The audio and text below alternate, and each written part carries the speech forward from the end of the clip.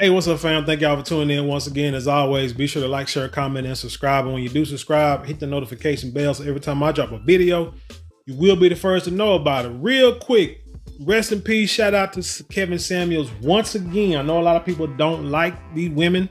Y'all can say nothing but bad things about this guy, but this man was smart. This man was the one. You may not like his methods. I may not like some of his methods sometimes. Sometimes I might have thought he was trolling. It is what it is. But when he comes with the facts and he's stating things, think about a person who state facts and truths. Your story don't change. You'll hit them with the same numbers, with the same information all the time. And when no one can dispute it, only thing they can say is he was mean. But let me tell you something. One thing Kevin Samuels will say to these young ladies who were on his show trying to find a high value man or claim they were a high value woman, but they're not married. They're in their 30s, 40s, still looking for men, claim they should be treated like queens when they don't act like it for whatever reason. One thing he would ask them is, have you been to therapy? Because it sounds like you've had a hard, rough life.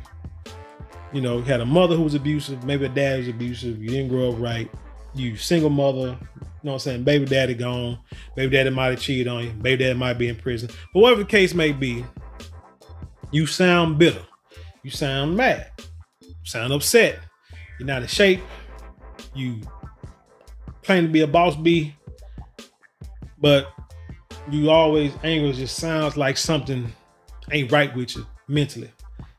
Have you been to therapy? Some women will say yes. Did you complete it? Are you still going? Like, no, I went a couple of times, this and the third. Well, then, you know, saying you're not healed. And what I saw an article where, you know, one lady, no, it was a video, and a woman said that she's a therapist, and a lot of time when she's seeing couples. After only a couple of sessions, the women quit, stop coming, because she starts to go in, if you want to say it like that, on the women. She talks to them about their flaws, their faults. And as long as she's talking about the man, the woman is fine. The man better sit there and take it. Better not have nothing to say. They don't say nothing negative at all. But as soon as she go in on the woman, so talking about her issues, now she gets upset and she don't want to go back. Go figure. But anyway, so I'm on this CNBC.com. And the story reads, 92% of American adults say they prefer to date people who've been to therapy, survey shows. Now, why is that significant? And why I'm making a video about this is because the world is getting smarter. For the most part, it looks like. And they're starting to open their eyes to a lot of things and starting to understand that that you have to go back to the basics, to the original. You have to figure out, in order to have the best life, man, you got to figure out how to fix problems. How to correct problems, or how to correct issues, or how to deal with issues. Let's say that, okay? And a lot of people have been in denial, especially us black people. We say we don't want to go to therapy. We don't want to tell nobody about our business, about our personal life. But a lot of us have gone through trauma. And that's one thing I realized. Now, I said before that I made a crack with my parents saying I blame them for all this good middle class living that they raised me and my sister on, because I see a lot of people out there with a bunch of issues. Now, again, my parents both are from little small country racist little towns in Texas and Arkansas. You know what I'm saying? They met in Dallas, young, got married. Dad worked at his job for years. My mom worked at her career for years. Well, his career for years. Mom had a career going to school. They both went to school throughout the marriage, got a couple degrees here and there.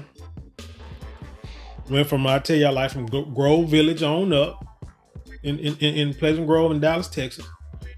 And, you know, like Drake say, started from the bottom. Now they're here, you know, so now they got older, retired, living a nice little old spread out in what used to be the country, but it's grown so fast. So it's like, but anyway, still kind of suburban, like rural, not really suburban. Not it ain't that close to Dallas, but that's what that's, you know, so that's the story. They, you know, they came from that, but they worked hard to make sure me and my sister had what we, you know, being able to, you know, to get to have what we had and to actually be the people that we are now. So like I said, I thank them for that, for real. But I see like a lot of people have some sort of trauma, don't matter if you're middle class or not. They got problems. Hell, I've said, y'all know with me, been divorced, went through hell through those child support court hearings for really no reason, because I've always been there for my kids since before day one, but it's the more janky ass lawyers. But anyway, I mean, you know, you seen hurt, you seen death in families, you know what I'm saying, the law, you know what I'm saying, I've had losses, I've been like broke, I've lived off of retirement, 401k, same thing, credit cards, plasma donations, student loans, trying to get through school as a grown man with 2 kids. I mean, so we all go through things. I've lived in Canterbury Village in the Cliff back in the day. We all go through things, right? Now we got trauma. I know people have been sexually assaulted as kids. A lot of females, they get sexually assaulted at young, men do too, boys do too.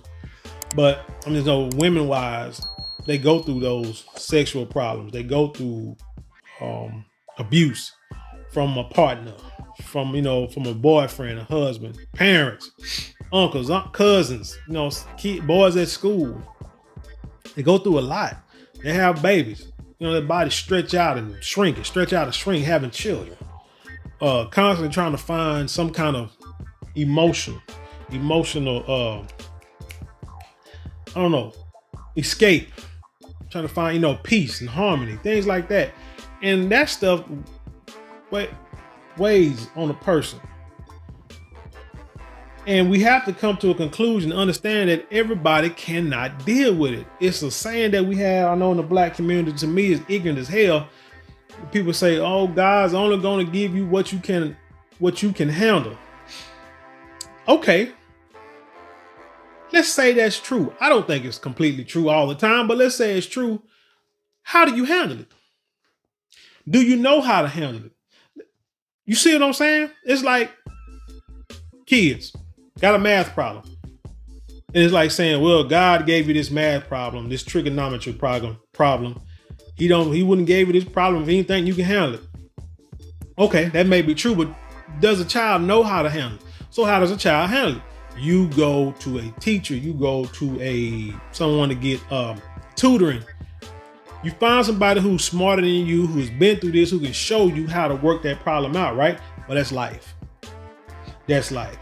If you've been given something that you know that God won't give you nothing more than you can handle, well, if you don't know how to handle it the right way, you will handle it the wrong way. You will handle it going out there trying to find a man, just need a man, and keep finding the wrong ones, not understanding the people that's in your environment, they may not be the right people. You go around trying to find a guy that can protect you from this last abuser, but he's an abuser too, but you're trying to get rid of that. I mean, it's the things, your parents can be abusive towards you. Do you know how to handle that? You, instead of going to therapy, because you don't know about therapy, and our community will tell you don't go to therapy. So what do? You might mess around and take it out on your parents and have them missing, or have somebody come and make sure something happened to them. You might go out there and start doing drugs, might run away from home and become homeless, whatever. But if you don't know how to handle a problem, how are you going to fix yourself? And how are you going to be in a successful relationship with other people? There are people who have gone through personal loss, death in the family, of a brother, of a sister, of a father, of a mother, of a grandparent that raised them. They don't know how to cope without them. But since we don't, like I said, we don't go see shrinks, and the Most High is only gonna give us something we can handle. Shoot, we try to figure it out, and everybody's just not equipped or capable of doing that. But let's get into the article real quick. Give you a little quick spiel on here, and I give my take on it. It said common deal breakers in dating are typically tied to opinions on getting married and having children, but a recent survey has found a new red flag: not going to therapy. Dating app Pure polled 1,000 Americans aged 18 or over of various sexualities, ethnic, and social backgrounds in September. Recent. It found that most people are looking for partners who have either seen a mental health professional in the past or are currently seeing one. You know why? Because that shows that you are a responsible person. You can show responsibility, that you know that your life is not perfect. First of all, a lot of people, you know what they say, misery loves company. That's one thing. So if they know that you are willing to say you got problems, then they're like, well, shoot, I can deal with somebody who can admit that they got problems, because I got problems too. So hell, we can both go to therapy and we can both get fixed together. And then hell, we might, you know what I'm saying, raise a great family together because we're going through therapy and we're trying to fix our problems. They fully 92% of those polls said that they prefer to date people who've been to therapy. The September survey found 7 in 10 singles are comfortable discussing mental health with someone new. Pure found, while 50% responded that it is attractive if therapy is brought up in conversation during the first date. So, amazing. So let's say you're going to go pick up your date. You go to her apartment, tell her you be there at 4. You get there at 4. She has you waiting for an hour. Finally comes down. You say you're going to take her to the Cheesecake Factory. She's like, well, you go to Cheesecake Factory. Well, I guess we tell her get there. She ain't getting out the car because she like, this is not cute. You're supposed to be courting me. What is this? Cheesecake? I wouldn't be caught dead in Cheesecake Factory. So basically she wants you to spend a few $100s, but Cheesecake Factory, if you buy the right stuff, you're going to spend a couple $100s. Anyway, you tell her that, you know, well, I was going to go somewhere else, but you came down so late. So our reservations, we just wasn't going to make it. So we're going to go here. You know, so that is so unromantic. And so she's acting like, you know, this is the worst thing ever. Dude, you know how you can win her back? Tell her you're going to therapy. Man, who knew? Who knew? And then on the flip side, when he getting ready to say, man, look at her, you acting like a butt, I'm finna roll up out of here. You know how to get him to stop, to park that car so y'all can go in the Cheesecake Factory? Tell him you're going to therapy. Man, you can't lose. You can't lose, player. Man. So anyway, it says for many, but seriously though, I mean, when you're courting, the first little date should be like going to a coffee shop. You know, drink a little coffee. McDonald's, hell, go to McDonald's and get a cup of coffee so y'all can sit down, talk, get to know each other. Starbucks, sit outside, talk, get to know each other, and have a serious conversation and be like, hey, I'm going through therapy. You're like, oh, really? Why is that? Because women love vulnerability. Women love to see a man being vulnerable. Let's just be honest. They want to see that. They, for some reason, think they're so sexy. It's like on your getting to your feminine side or something like that. But it is what it is, I guess. But, you know, just say, hey, I'm going, you know, I had issues, just trying to get things straight, blah, blah, blah. And for some reason, they find that attractive. I'll be damned. For many, the urge to date someone who has been in therapy is a result of a past experience. Some 23% absolutely believe that those who have are less likely to engage in weird or unpleasant behavior, such as ghosting. Pure wrote in an article about the findings. I'm about to click on that article here in a minute. Therapy provides us with the tools to talk through our problems and make us more attuned to our emotions and subsequently those of others. That's why I think that's a good idea too. You know, even before people get married, I believe that you should go to couples therapy, marriage therapy, because you're two people. Now, especially when you get a little older, I think it's more important because the older you get, the more you're set in your ways. If you start out when you're young, y'all can grow together. And supposedly y'all can, you know, get but you still need to go through. I feel no, I didn't do it, should have, but you still should go through like couples therapy so y'all can talk out issues, any problems, things that y'all are afraid to talk about with each other. Just when it's just you two, you can have a mediator who will kind of create the scenarios, who will kind of bring up topics that need to be discussed before y'all get married. I think that's probably one of the smartest things that you need to do. And then maybe every few years, if not every year, go back for a refresher. I think that's what needs, especially now, man. I think that's especially needed now. Let's say psychotherapist Esther Perel sees pros and cons to this new reality in a June interview with Vanity Fair. She explained, I'm gonna put this link in the description box so y'all can click on these and read this stuff yourself. She explained how the shift to more transparency about emotional health and the benefits of counseling have created a space where more people can develop great self-awareness and prioritize self-reflection. There is something about bringing more clarity and understanding to things that people have struggled with forever and often in isolation, Perel said. At the same time, some people might hide behind therapy speak or use it to push others away, she added. She gave an example of what that could look like. I don't like what you do, so I say you're gaslighting me, Perel said. You have a different opinion, and I bring in a term that makes it impossible for you to even enter into a conversation with me. Labeling enables me to not have to deal with you.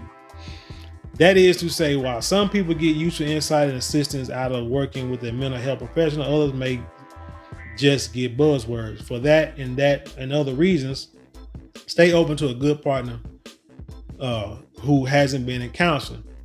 Pure suggests in a write-up on the website. And don't feel like you're a walking red flag just because you haven't been evaluated.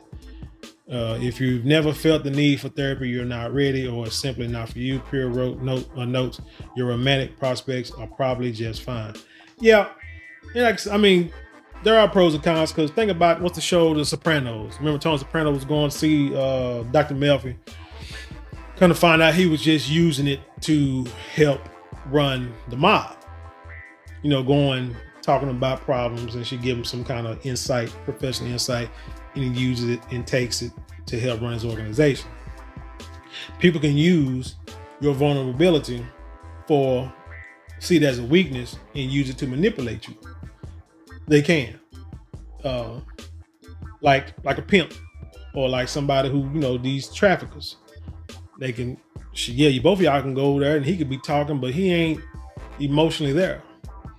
But I think it will, if a person talks long enough, you will see the true person, and it should help you decipher if you want to be this person or not, which is cool. So no, therapy isn't for everybody, but I do think a lot of people need it just for their own personal, not necessarily to get into a relationship with somebody, but just for self-clarity and learning and trying to fix, you know, getting emotionally straight with yourself.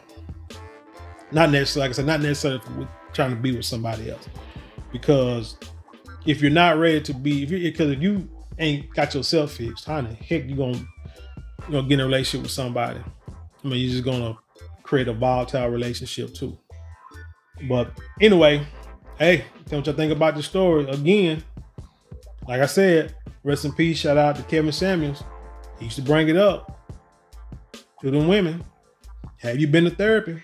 Because you've been through a lot, and it seems like you've been through a lot. You need some help. You got to get your mind right first before you go out into this world dealing with some people that you ain't ready for. And if you ain't ready for them, you're going to be going through that same cycle of finding these no-count dudes or these no-count women who can't help you. And you can't help them. Because that's the main thing. One thing about these therapy classes that would kind of worry me is it more geared toward somebody being there for you, or is it geared toward you being able to be there for someone else? Or can it be both? Because in a relationship, the main thing in a relationship that you're supposed to be concerned about, the person in the mirror, is not what a person does for you and how they make you feel and what they do. It's what you can provide for that person. Because what you're supposed to do in a relationship, and this is old school, which people have got away from, which they need to get back to. The purpose of you being in a relationship is you being a blessing to whoever you're with. Now, think about it. I know that you will be a blessing to your kids. You will be a blessing to your family. Hell, you might even to your parents. Hell, you might even be a blessing to your siblings. But are you a blessing to your husband, or are you a blessing to your wife? Like you are to them children. Because you're gonna do things for them kids, and them kids ain't gonna do a doggone thing for you. As a matter of fact, they're gonna do everything they can to go against the rules and gonna fight you tooth and nail every day until they get to a certain age. But your husband and your wife shouldn't be doing that. Right? They're not gonna do that. So if they're not doing that, why are you more concerned about what they're doing for you? Because like I say, old school ways are, you supposed to go in a relationship, say, I'm doing this, that, and the third. I'm gonna do everything I'm supposed to do in this relationship to make my spouse, husband, wife, and maybe even boyfriend, girlfriend, if y'all courting, to make sure that they know that they appreciate it. I'm gonna do everything I can to make sure that they will want or need for nothing from the best of my ability. But if they don't reciprocate the same, then you know what? If this relationship ends, I can say, hey, I did everything I was supposed to do. Not sit here and banter and want to know why you ain't doing this, why you ain't doing that, I ain't doing that, blah, blah, blah, crying, oh, you're not being emotional, blah, blah, blah. Nah, get all that. You supposed to. So when people say men want a woman, they say cook and clean or whatever, okay. Then you do that. You do it for the whole family. Not just for the kids, you do it for the whole family. You do it for your husband. Men, if you're supposed to, all you want me to do is pay bills and this and the third, and you know what I'm saying, tripping on, okay, well, you pay your bills, you be there for emotion, y'all go on date nights, whatever. You make sure you have your little time. You see, the thing about it is you work, you do what you got to do for the other person. So when it's time for you to have your little time, they'll be like, sometimes they might have to say, hey, you need to go take you some time off. Go watch the game. Go to, I don't know, go with your girls to a poetry slam or something. I don't know. But when you actually are doing stuff for other people, that's the thing. You're supposed to be a blessing to everyone else. If you are a blessing to everybody else, then you will make sure everybody else is taken care of before you even think about yourself. And that's how you're supposed to do. The person in the mirror. Which means that the person that you're with is supposed to be doing the same thing.